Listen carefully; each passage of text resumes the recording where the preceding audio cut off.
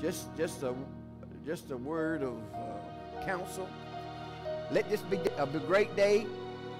Let this be a day of telling good stories. All right? I know it could be a sad day, but it don't have to be a sad day. Tell good stories. Something funny. I remember Mama this, and I remember Mama this. I'll just tell you right now, if Miss Jenny was here this morning, she would already got the mic from me. By the time I come up here, she just stuck her little finger and started walking on up here. Because this was her day to get the mic. Say amen, somebody.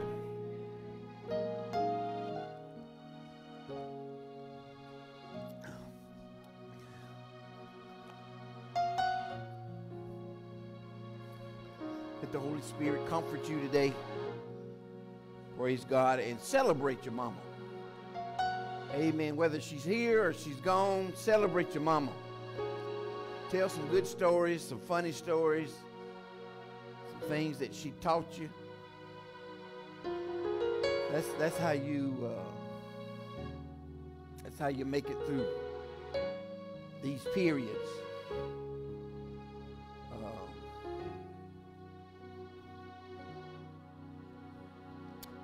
Hallelujah. Anyway, we want to welcome all of our online visitors to the service today.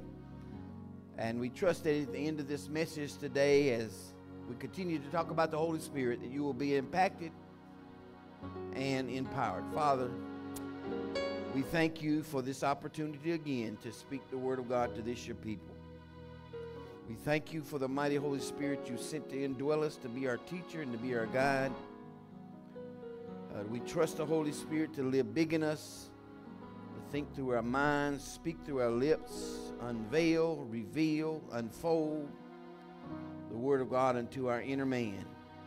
And we pray for all of us who are here this morning, those who are watching us online.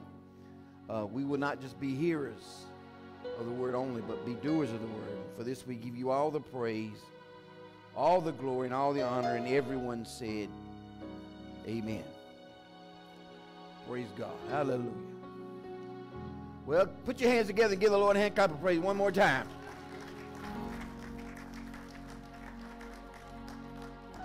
Amen. I called my mama that raised me in Perry yesterday because I didn't want to forget today. I knew I had to be here. And so I just called her yesterday. And if you got one that's living, call them. Say what you need to say while you got a chance to say it. Because you can't say it to them. Well, you can, but they gone if they leave. So make sure you say it while you got a chance. Is that right? All right. St. John chapter 14, verse 26 is our text for this series of messages about introducing us to the person of the Holy Spirit. We talked to God. I was thinking about it yesterday at a homegoing service. You know, people, I believe in God, and they kind of, God is like generic to them, you know.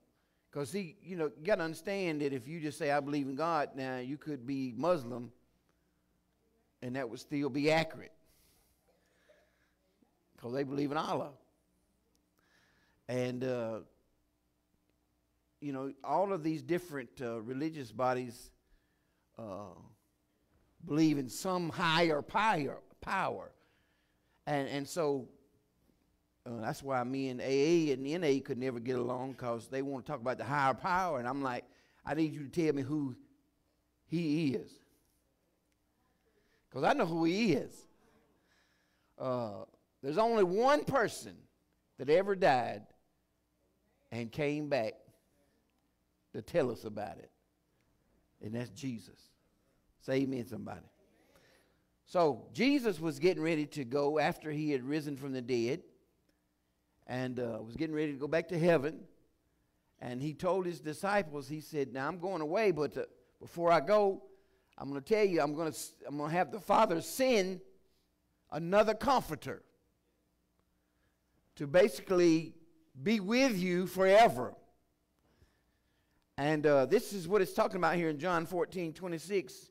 Jesus said, but the Comforter, and he tells you who he is, which is the Holy Ghost, whom the Father will send in my name, in the name of Jesus, he, person, will teach you how many things? How many things? He's the teacher, y'all. The Holy Spirit is the teacher. And so when you talk to him, ask him to teach you.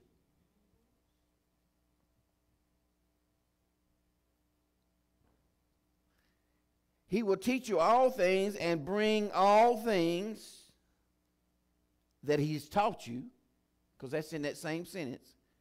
He will bring all things back to your remembrance, whatever he said to you. How many of y'all ever been in a situation and all of a sudden a scripture would come to you in that situation? See, that's the Lord reminding you of what he taught you. And to say it in a way that you can better understand it, there are bullets in your gun. If you don't have any bullets in your gun, you shoot, but it ain't gonna, and nothing gonna come out. So you need the Word of God in you. Is that right? You need the Word of God in you so that you can fight whatever you need to fight when you need to fight it. All right? Praise God. Hallelujah. Now, I told you last week that the Holy Spirit enabled the Scripture to be written. You know, people say man wrote the Bible. Well, that's only half true. Man wrote it, but he was inspired by the Holy Spirit to write it. The Holy Spirit is God just as much as Jesus and just as much as the Father is. Amen. They're all one. He's referred to as a person. He teaches you. He reminds you. He guides you. Amen. Praise God. Hallelujah. Say amen, somebody.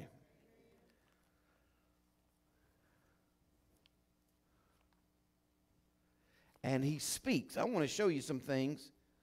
Look at Acts 13:2. I'm going to skip over some scriptures here. I know that's going to make it a little difficult for the people in the soundboard. But Acts 13:2, where it says he speaks. And the scripture says, and as they ministered to the Lord, in other words, as the saints were worshiping like we were this morning, and fasted, the Holy Ghost said. So what was the atmosphere necessary to get the Holy Spirit to speak? Worship. See, to minister to the Lord, that's what that means. It means to worship the Lord. So you could say, as they worshiped and fasted, the Holy Ghost said, separate me, Barnabas and Saul, for the work whereunto I have called them. Hallelujah. And when he was come to us, Acts 21:11, he took Paul's girdle and bound his own hands and feet and said, thus saith the Holy Ghost. Thus saith the Holy Ghost. The Holy Spirit speaks. Acts 28:25, and when they agreed not among themselves, they departed after that Paul had spoken one word. Well spake the Holy Ghost. Well spake the Holy Ghost by Isaiah the prophet unto our fathers, saying, Holy Spirit speaks. Say out loud, say, speak to me, Holy Spirit. Now, when you say speak to me, don't necessarily, you know, I've been walking with the Lord for almost 50 years now, and I've never heard an audible voice like you're hearing me. Now, it doesn't mean he won't speak in an audible voice, because the scriptures, it shows us. But primarily, he speaks to us in our inner man, and we have these messages that are sent to our inner man and then sent to our intellect or our minds. Okay? And the way you discern what you're listening to is by, again, the scripture. You got to have enough scripture to recognize the voice. For instance, if I called Miss Kirby on the phone, she would know who I was, even though I didn't say, this is Pastor. And I definitely would know who she was if she called me on the phone. She wouldn't have to identify her and say, I could recognize the voice. because I've listened to the voice enough to recognize it without seeing hers. Does that make sense? It's the same way with listening to God. A lot of people say, the Lord doesn't speak to me. Yeah, he does. You're just not listening. You're not recognizing. You know, the old folks would say, something told me not to go there. Well, that something was a somebody. Right? Have you ever had an argument with somebody and then something told you need to apologize? Well, see, that something was a somebody. Because let me just tell you, the devil don't tell you to apologize.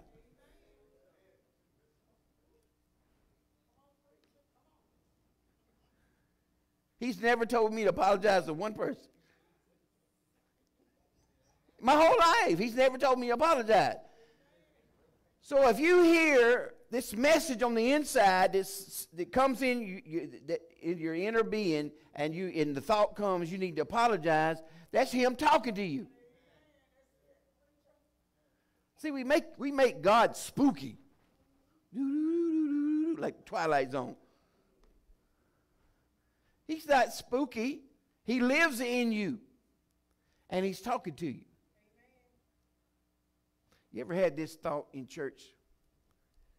I need to sow this much money today. And it was more than you normally would give, so you just, I'll rebuke that in Jesus' name.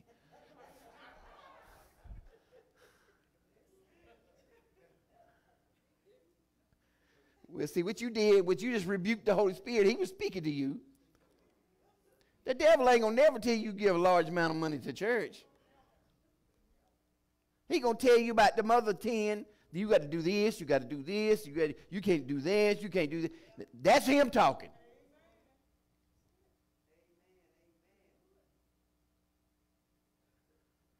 You ever been in church and you have this thought that somebody needs a hug today? And you knew who the person was. And you came to church and you listened to me and you left church. And you never gave that person that hug. You have to raise your hand. Just look at me. That way nobody knows I'm talking to you. See, I'm convinced, this is what I'm convinced of, that when you come to church, it's not just about receiving. It's about receiving and giving.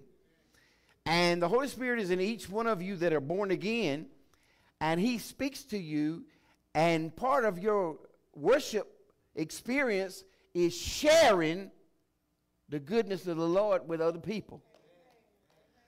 See, worship is kind of like sunshine and rain to plants. You can have plants that are kind of withered, but you give them enough water and enough sunlight, and they will. That's why Mama would always put the plants that's trying to struggle, put them in the windowsill. Y'all remember those days? My mama would take a look. My mama and Perry, the one that's still with me, she would take a little, it didn't even look like just a piece of plant. And she'd set that joker in a glass and put it in the window until some roots came out of it. Then she'll take that plant and put it in a little bitty pot. Put some good, dirt in there until it grew a little further. Then she'll take it. Am I telling the truth? When you come to church and we share with one another, it's like receiving sunlight. And I know since the pandemic, people have been scared to touch and all that. But you can still share a comforting word and say, I really appreciate you.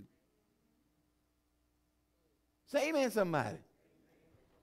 So before you leave this morning, that's your assignment.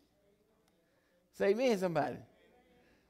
Now, Ricky, I forgot about you singing, but I'm not going to, don't let me leave. Remind me. I'm sorry. I apologize for that. See, the Holy Spirit just reminded me.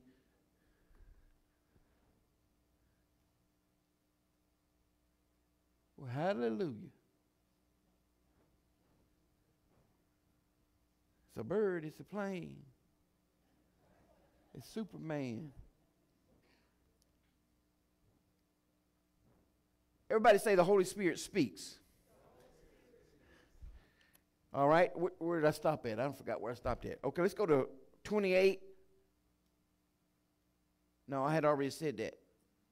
Okay, 1 Timothy 4:1.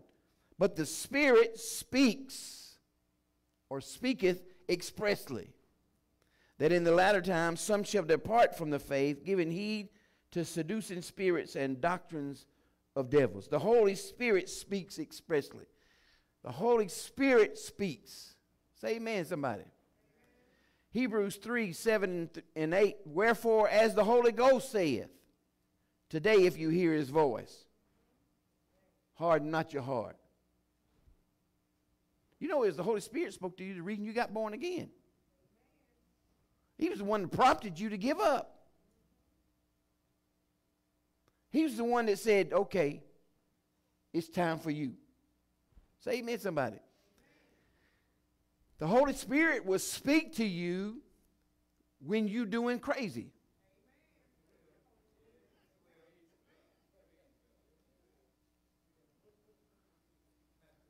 Ask me how I know. You could be going in the opposite direction the way you know you should be going, and he'll be talking to you the whole while. What you doing here? It happened to me. What you doing here? Get yourself out of here. Now, let me help y'all. I believe the Holy Spirit will speak to you in a language that you can understand. And so sometimes he even sounds like your mama.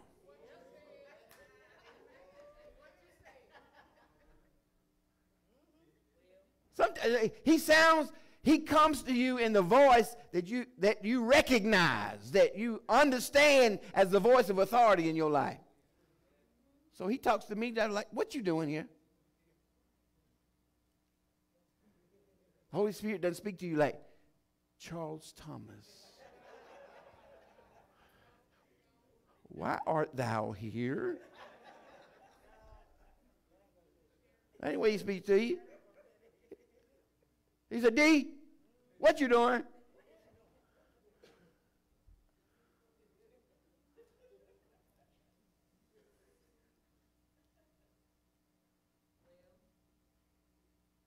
That's the way he speaks to you. He speaks to you in a voice that you remember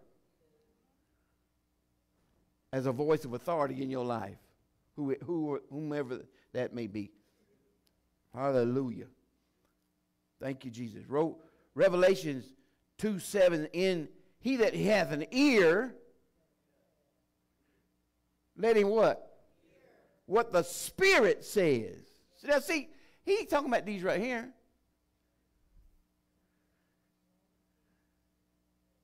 Because you know you can hear with these and still not hear. It's kind of like your mama told you to do something.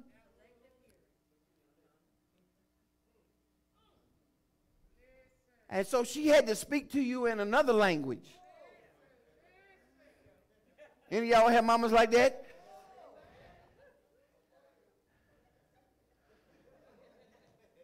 She said, well, okay, you don't understand that. Maybe you'll understand this.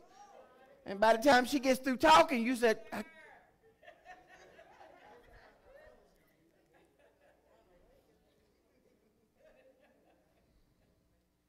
selective hearing.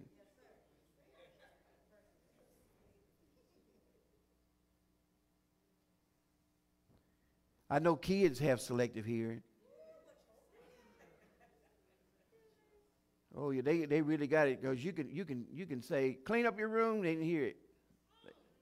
They're too busy playing TikTok on the phone, you know. But if you said we're going to Six Flags in about 20 minutes, them same ears.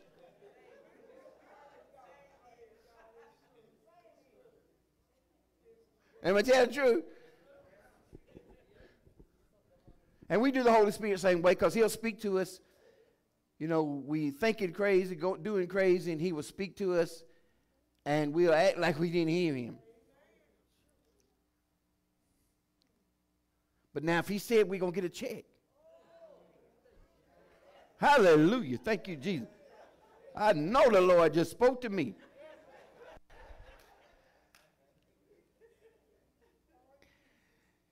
See, it's almost like, y'all have heard me tell this story, but it's a story of another person who was trying to hear from God, so he opened up his Bible and closed his eyes. And he said, wherever I stick my finger at, that's you talking to me, Lord. And Judas hung himself. Oh, no, that ain't it. Close his eyes again. And that which you're going to do quickly. So you go hang yourself quickly.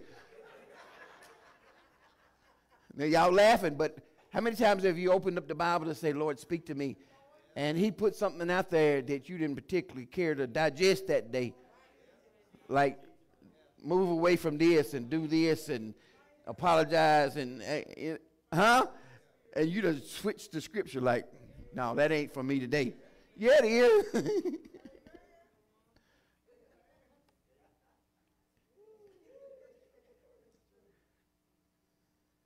Revelation 14:13, and I heard a voice from heaven saying to me, Right, blessed are the dead which die in the Lord, and henceforth saith the Spirit, that they will rest from their labors, and their works do follow them.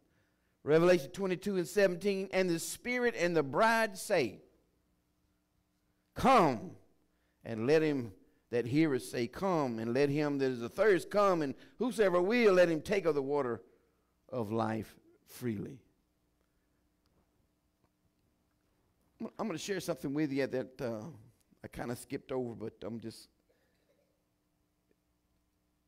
the Holy Spirit is pleasured by worship and by singing.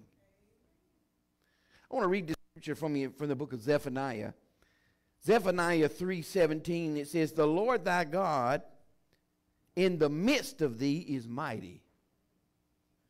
He will save, he will rejoice over thee with joy. He will rest in his love. Listen to this last little phrase here. He will joy over thee with singing.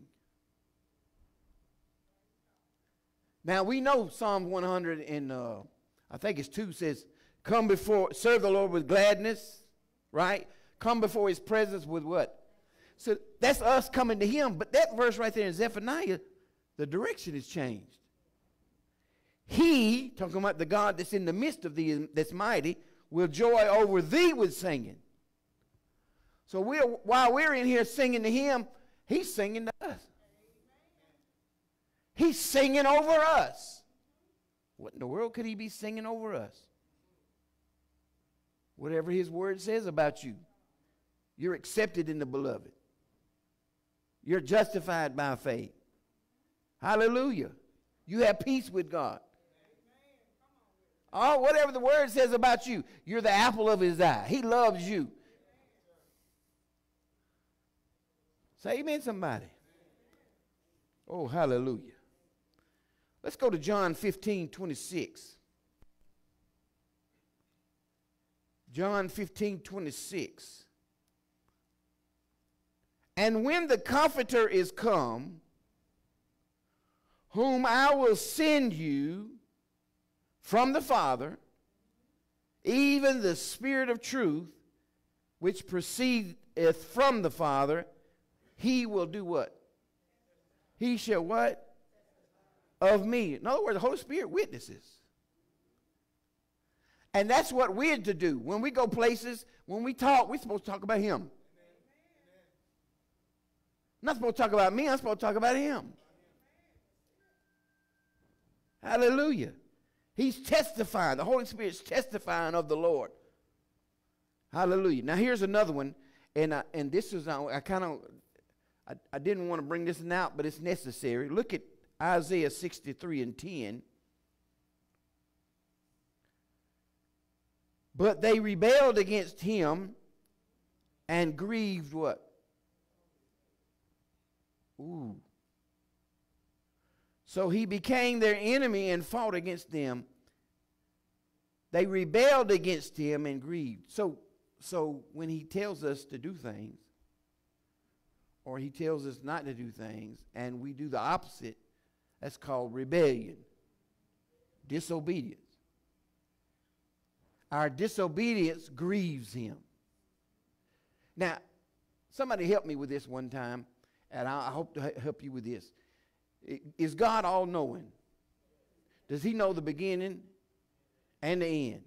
Okay. Now, if you disappoint me, it's because you did something or said something that I didn't expect you to say or do. Is that right? So you can't really disappoint God.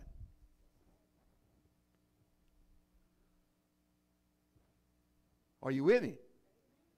You know why you can't disappoint him? Because he already knows. He already knew you was going to do crazy. He already knew you was going to act out. So there's nothing that you and I have done or said in our life that made God like, I can't believe they said that.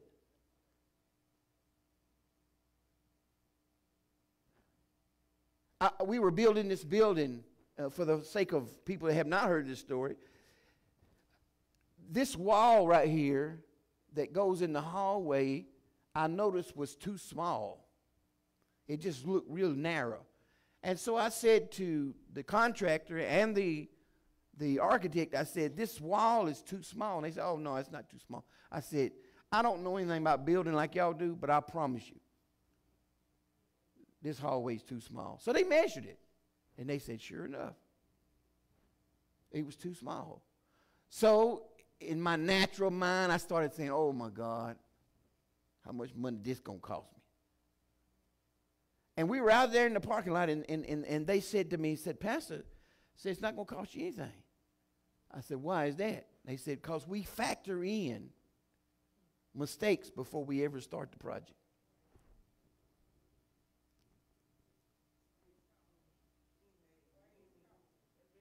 Now, that's what the natural man said to me, but I heard the Holy Ghost say to me, right there in that parking lot, said, Chuck, guess what? I factored all yours in too. I knew about what you was going to say and do.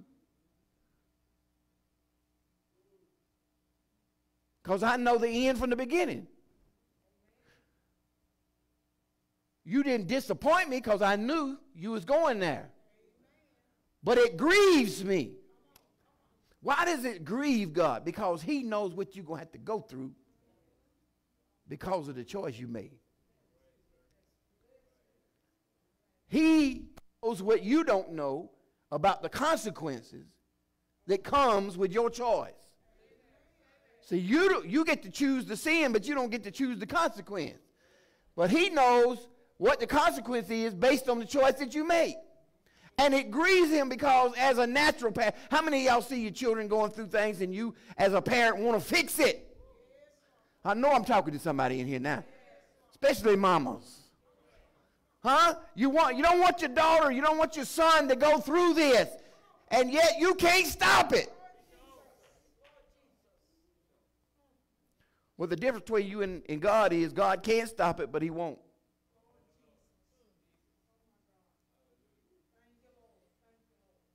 Because if you don't have any consequences,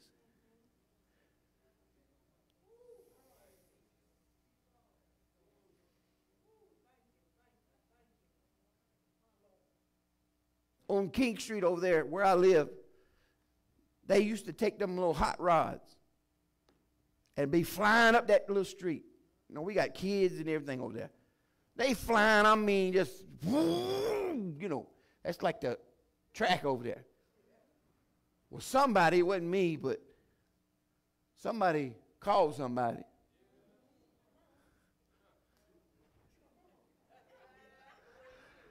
It wasn't me. It wasn't me. It really wasn't me. But the next time I went on my walk, it's because it's part of my walking trail, there's about 2 big speed bumpers. What's the purpose of a speed bumper? And if you don't slow down, it will tear the bottom of your car up. Right? See, the Holy Spirit's got speed bumpers. And he put them out there so you'll slow your roll. And if you don't, you're going to get hurt.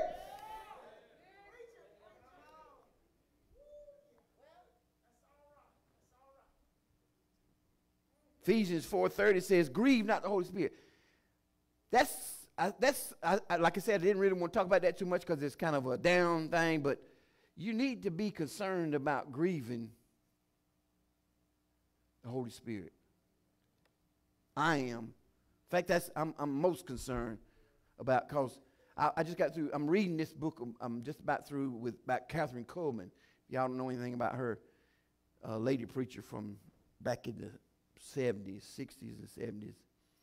And she had this wonderful relationship with the Holy Spirit. And because I want a wonderful relationship with the Holy Spirit, I read their book. And so she was really concerned about grieving. So she wouldn't allow in her services a whole lot of unnecessary emotionalism. She felt like when the Holy Spirit is moving, don't get in the way. In fact, she would, if you ever watch any film of her, you can go on YouTube and watch her. She would say, the Holy Spirit is. She would speak real softly. Signs and wonders doing. She didn't lay hands on nobody. She just up talking, and the Holy Spirit's opening blinded eyes, opening deaf ears, crippled walking. And they couldn't come up on stage with her until they knew they had a miracle. Because what she said, what happened to you? And they would come up and do that. Hallelujah. How many of you want to see the Holy Spirit move? So I don't want to do anything that's going to make him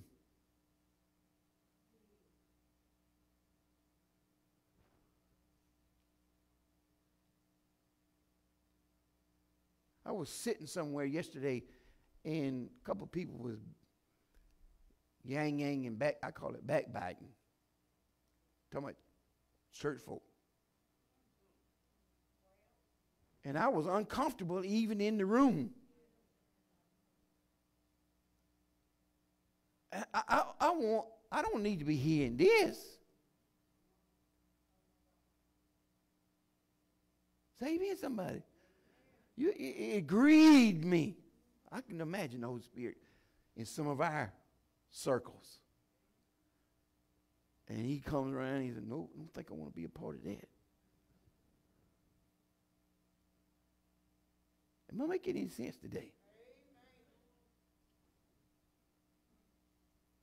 Romans 15:13 says, now I beseech you, brethren, by the Lord, for the Lord Jesus Christ, for the love of the Spirit that you that you strive together with me in your prayers to God for me. The Holy Spirit, because he's God, he loves. He is love. Say amen, somebody. Say, the Lord loves me. In spite of me. Now, see, that's the truth. You can't change that truth. Hallelujah. 1 Corinthians 2:10 through 12. But God hath revealed them to us by his Spirit. That comes right after that verse that eyes have not seen, ears have not heard, neither is it entered into the heart of man, those things that God has prepared for those that love him. But he, here it is, has revealed them to us. So how does revelation come? By his Spirit. For the Spirit searches all things, yea, the deep things of God. For what man knoweth the things of a man, save the spirit of man which is in him? Even so the things of God knoweth no man, but the Holy Spirit would speak to us and give us revelation. So he's intelligent. I think about some of the things we did in the early days of my ministry. Not just me, but church folk. And I know it had to grieve the Holy Spirit because it just didn't, it had no intelligence at all. Like running into walls.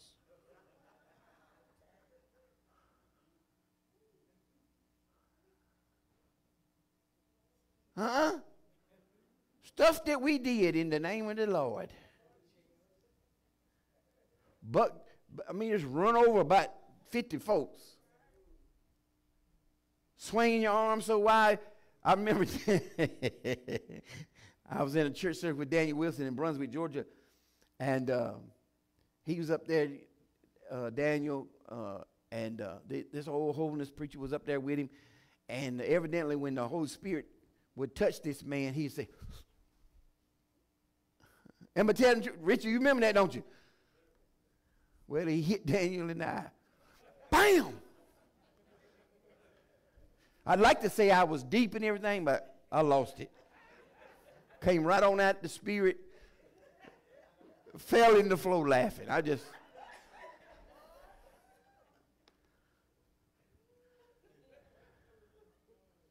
We were in Waycross, Georgia, and running revival for Wiley Jackson. I was doing the drumming. Jared was doing the keyboard playing. Gwen and Angela Stewart now was doing the praise service. And one of them was on this end of the church, and this one's on the other end of the church, and they was, you know, old. Now you got to understand the old holiness church. Power from the Lord. Oh, you know, all that, you know. And so they were just jumping and shouting, and they took off and ran into each other. I'd like to say I was deep. I lost it. It came right on at the Spirit.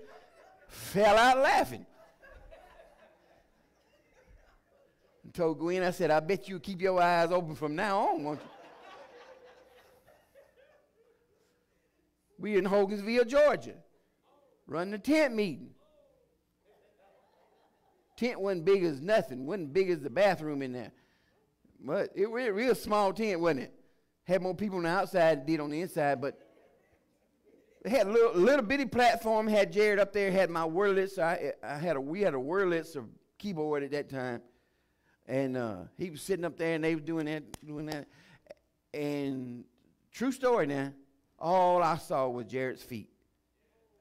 Because he fell off the stage. I'd like to say I was deep. I'd like to say I was deep, but I lost it. I just fell out on the ground. I couldn't stop laughing. We've seen some stuff in here. When I think about it, I said, Lord, thank you for having mercy on us. We just didn't know no better, Lord. I'm sorry.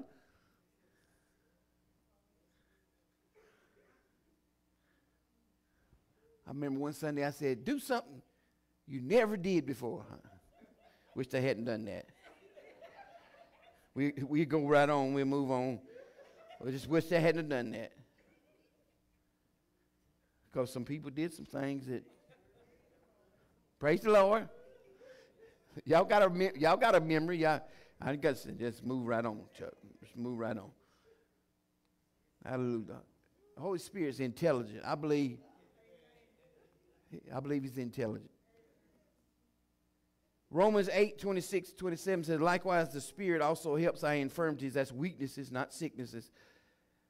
For we know not what we should pray for as we ought, but the Spirit itself should be himself, because he's a person, maketh intercession for us. The Holy Spirit makes intercession for us. What does that mean? He stands in a gap for you with groanings that cannot be uttered. And he searches the heart. He knows what is in the mind of the Spirit, because he makes intercession for the saints according to what? So when the Holy Spirit prays, see, you don't know how to pray for certain things, and you allow him to pray through you. You pray in the Spirit. And you get to pray things according to the will of God.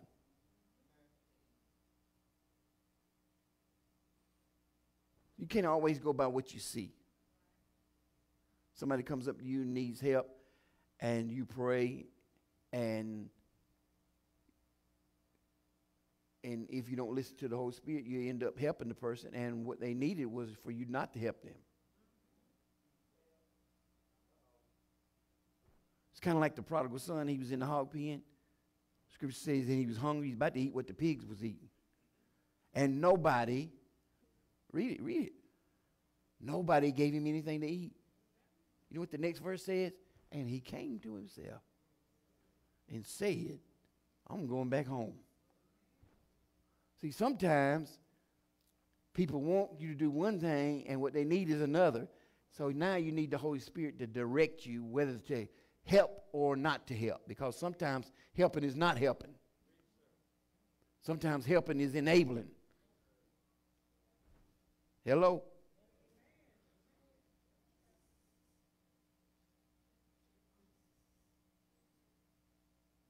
And I have to, my personality type, I have to practice no. Because my tendency is to just, you know, when we first started the church, man, we went to, that's when Shoney's was still open. Y'all remember that? That's been a long time ago, I know. That's how long it's been. But Danielle, she got a heart like mine, so she would tell all the college kids, come on, go with us. Daddy gonna pay for it. And so we walk in Shoney's on Sunday. On any given Sunday, we come in there with 10 folks. And I'm picking up the tab. So my wife allowed the Holy Spirit to speak through her and say, we ain't doing this.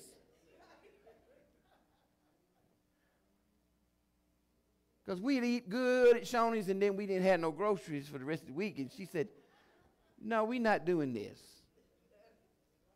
And I allowed the Holy Spirit to tell her, to tell me, we ain't doing this anymore. And so, and funny thing is, once I allowed people to pick up their own tab, I didn't have 10 people going to lunch with me anymore. The crowd thinned out.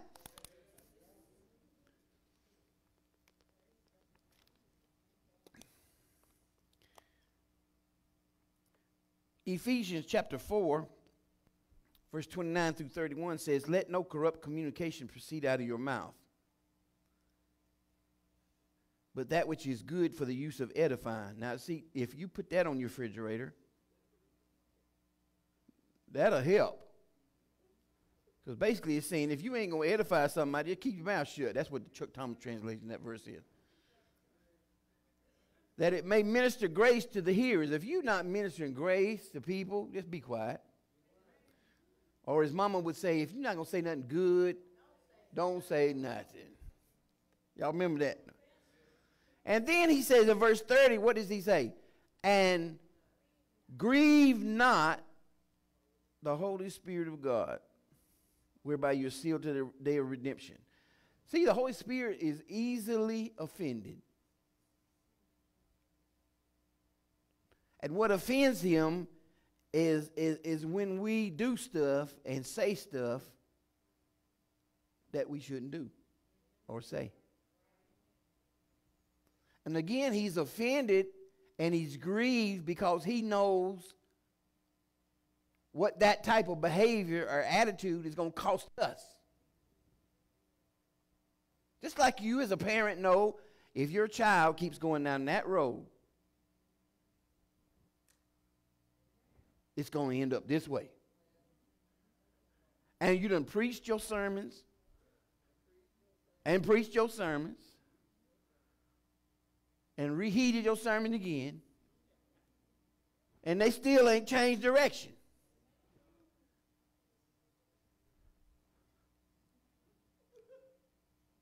And so you have to do what the Lord does. Now, this is the way the Lord does it, just in case you didn't know. I found this out. That a part of grace is allowing you to run into the wall.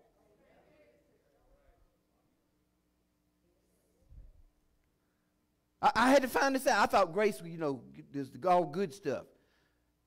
Well, it's good that you run into that wall. I mean, the scripture says, David said it was good that I was afflicted.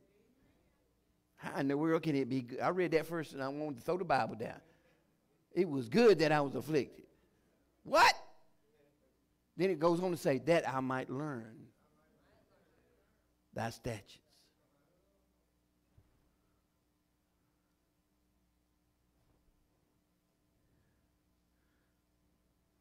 Only been to jail once in my life.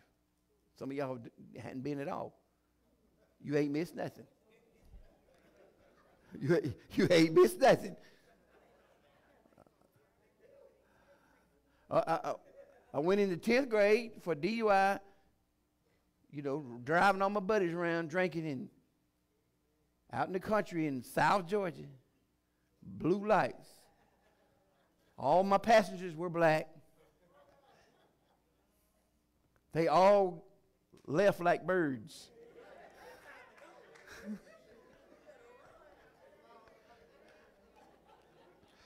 We was way out. I don't know how they got home.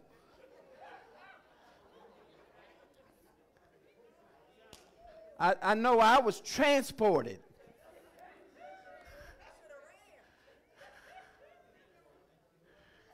I was driving my daddy's car. You know, I couldn't just leave the car out in the country. I'm driving his car. So I'm put in jail, and they put me in there with Otis. Otis, y'all remember Andy Griffith, right? I'm back, this is ponytail day. So I got a long ponytail. You know, I'm hippie looking. And I didn't want him to wake up and think I was his girlfriend or something, you know. So I didn't sleep that night. I just sit on the other side of the room. So my daddy unintentionally did not come to jail that night. I know he got the phone call. They impounded his car. So he had to walk from his house to the jail to sign the bond to get me out and go get his car. He didn't talk to me for 3 days, and I finally just said, Daddy, let's get this beating over with, because this silence is killing me.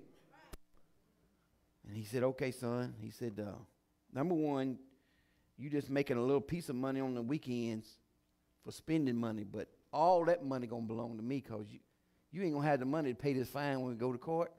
I'm going to have to pay it, and you're going to pay me back every dime with that money you working on the weekend.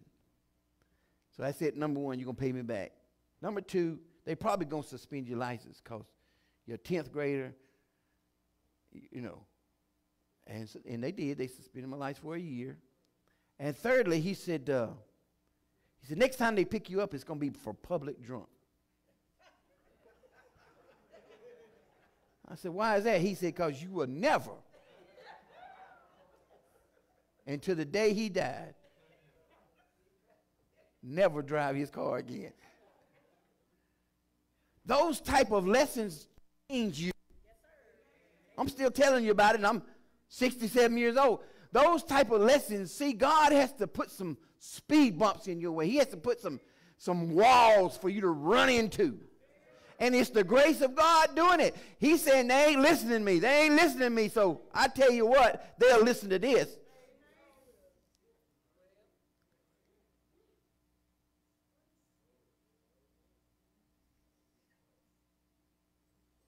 How many of y'all had some grace moments like that in your life? Say, thank the Lord.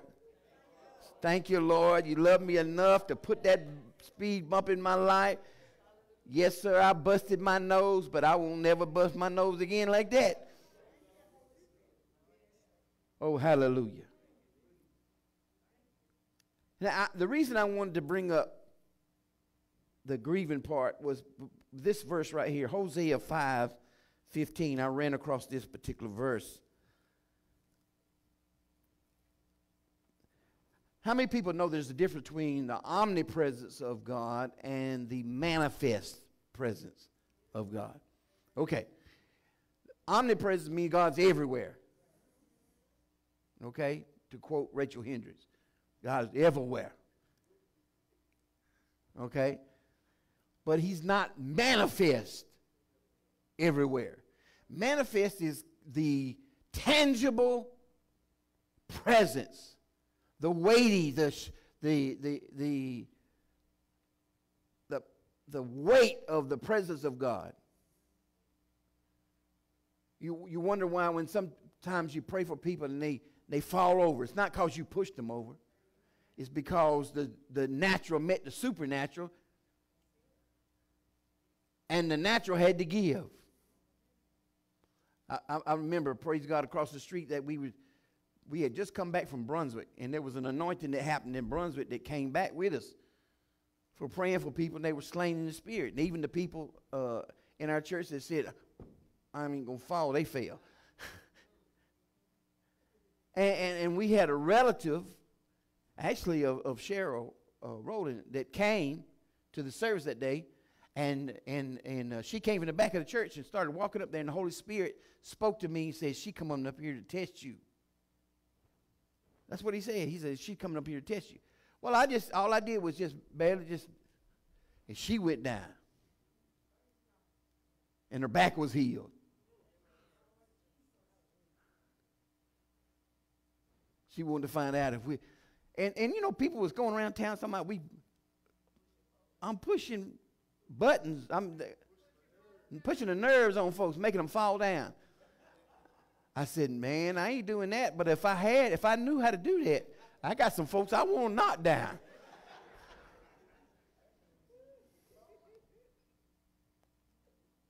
Look at Hosea 5:15. I will go and return to my place till they acknowledge their offense and seek my face in their affliction. They will seek me early. Message translation says, I'm going to go back where I came from until they come to their senses. When they finally hit rock bottom, maybe they'll come looking for me now.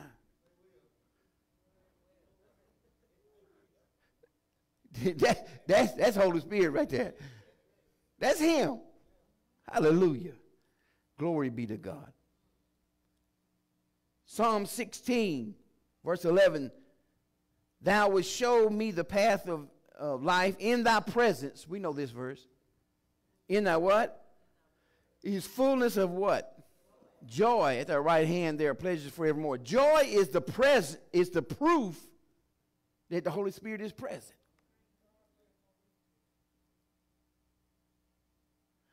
Sometimes you can have a burden on you to pray, and you pray, and you pray, and you pray, and then all of a sudden you get to laughing.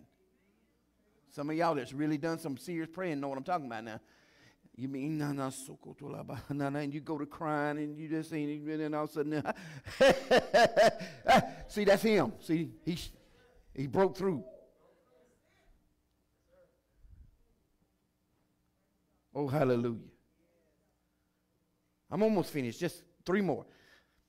Acts 5:9 says, Then Peter said, Why did the two of you agree to test, this contemporary English, the Lord's Spirit? This is Ananias and Sapphira. The contemporary English uses the phrase to test. You could try to test the Holy Spirit. That's what that woman was doing. She was coming up to test. And she found out that the Holy Spirit was real. He could be resisted. Acts 7:51. You stiff-necked and uncircumcised in heart and ears, do you always resist the Holy Ghost? As your fathers did, so do you. Your ancestors were hard-headed, and so are you.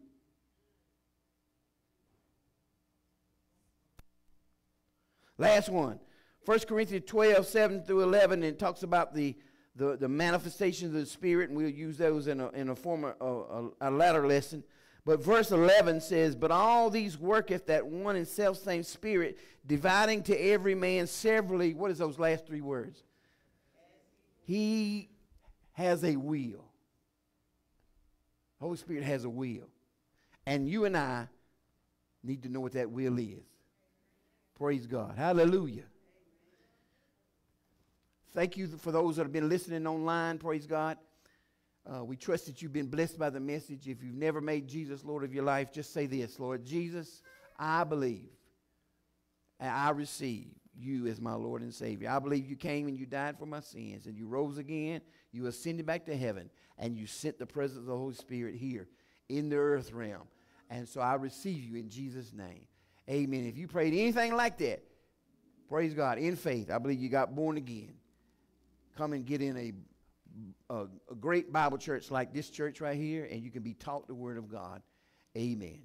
Praise God. We're going to receive our offering in just a moment, and we'll give you online a chance to go to the website, victorytabernacleministries.org, and there is a donate button on that, and you can give that way. Praise God. Hallelujah. Thank you, Lord Jesus. I promised Ricky that he could sing today. Amen. So come on up here, Ricky, and sing for us.